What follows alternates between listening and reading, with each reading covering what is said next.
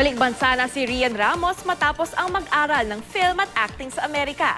Naging pagkakataon din daw ang kanyang stay doon para hasain ang kanyang talento sa pag-arte. Ang Star Bite sa TV ni Aubrey Carampel.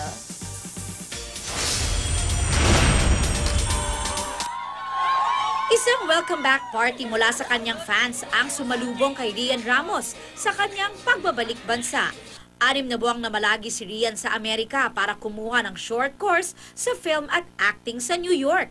Marami raw siyang natutunan na tiyak daw magagamit niya para ma-improve pa ang kanyang acting skills. Yung tinake up ko was comedy improv. Tapos, well, na-enjoy ko siya. Isa siyang genre na hopefully mas lalo kong pang ma-explore, lalo na sa TV or sa movies. Nagkaroon din ng Hollywood experience si Rhian na dumalo sa premiere night ng pinagbidahang pelikula na Empty by Design sa 2019 Los Angeles Asian Pacific Film Festival.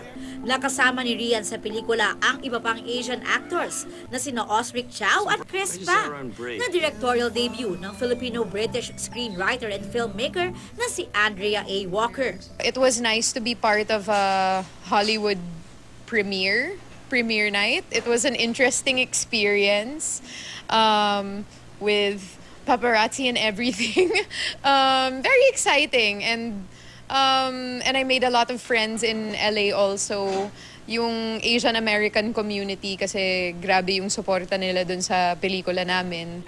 Gumawa din daw sila ng music video sa New York na siya ang nag-produce at malapit na ring i-release.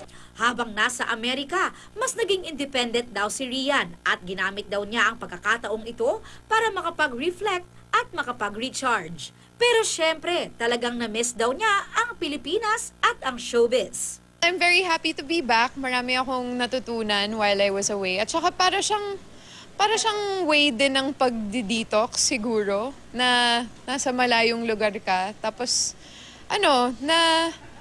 naalala ko lang din, everything that I love about being here.